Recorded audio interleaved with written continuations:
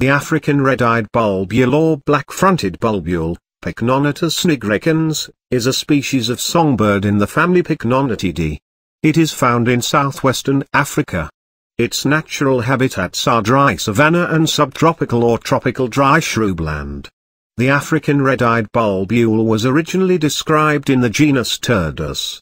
The African red-eyed bulbul is considered to belong to a superspecies along with the Himalayan bulbul, white-eared bulbul, white-spectacled bulbul, Cape bulbul, and the common bulbul. The alternate name of red-eyed bulbul is also used by the Asian red-eyed bulbul.